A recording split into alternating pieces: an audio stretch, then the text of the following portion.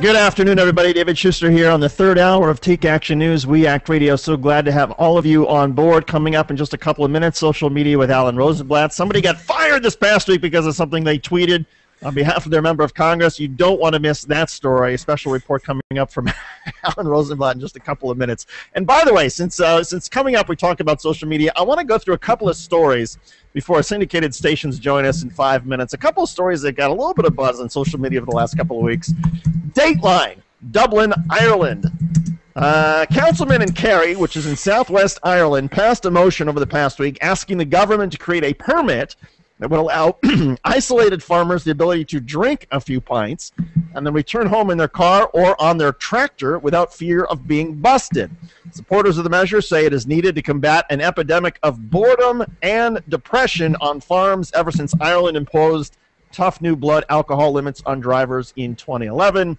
But the Justice Minister shot down the proposal, saying it was grossly irresponsible. Daniel Marins, are they that bored in Ireland that they got to drink on the farms? David, it's a question of preserving a local culture. I mean, Irish whiskey, as everybody knows, is a very fine sort of substance, as is Guinness. And I think we also need to account for the fact that the Irish are known to have higher tolerance. I mean, this is purely anecdotal and, in fact, probably a little bit backward and not empirically substantiated.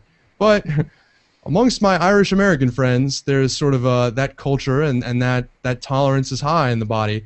You know, another thing we have to account for, David, in Ireland is that they're experiencing horrible economic straits. Really, I mean, they drank the Kool-Aid on everything that the neoliberal experts told them to do. They deregulated their markets. They let the banks run wild. They lowered the corporate tax rate to something like 11%. And now they're engaged in austerity on behalf of the European Union. And how's that working for you?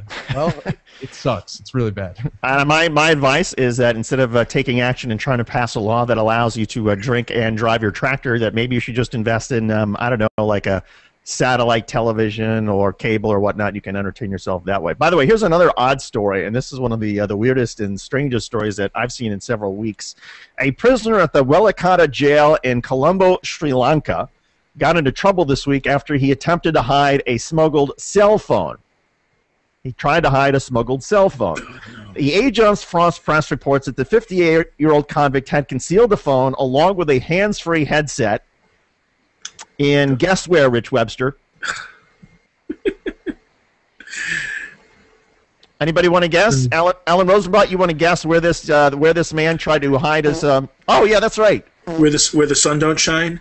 He tried to hide it in his rectum, and the reason that guards knew that he had tried to hide a cell phone and his hands-free device in his rectum was because all of a sudden they started hearing something going off. His phone went off. That's right. His phone started ringing. We don't have the ringing device here on my music, but his phone started ringing while it was in his rectum, and that's when guards knew he had smuggled the phone in his body cavity.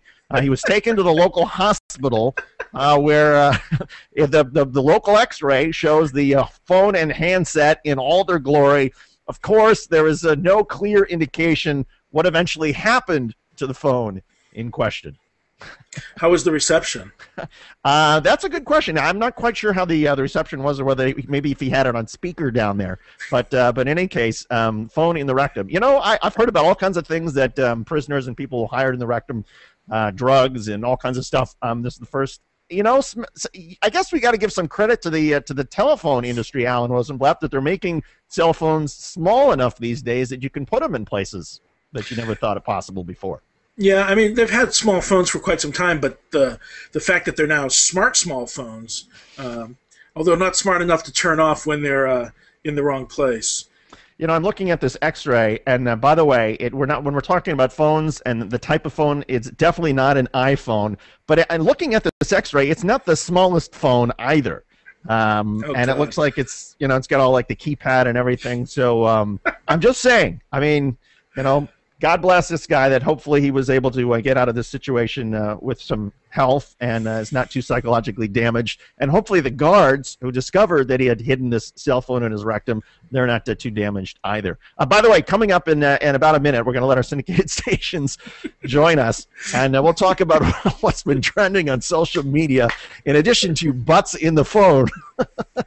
Oh, good grief. With Alan Rosenblatt, who, of course, joins us a little bit early. Always a pleasure to have Alan on board. And by the way, folks, if you want to subscribe to our show and get all these fun stories at your convenience, go to our YouTube channel, Take Action News TV. There's a little subscribe function button there. Take Action News TV. You can get it on YouTube, or you can also go to takeactionnews.com. There's an opportunity for you to sign up there, or React Radio. We're going to pause in about 10 seconds and let our syndicated stations join us so that they can join in on the fun as well. Social Media with Alan Rosenblatt is coming up in just a couple of seconds. Thanks, everybody, for joining us.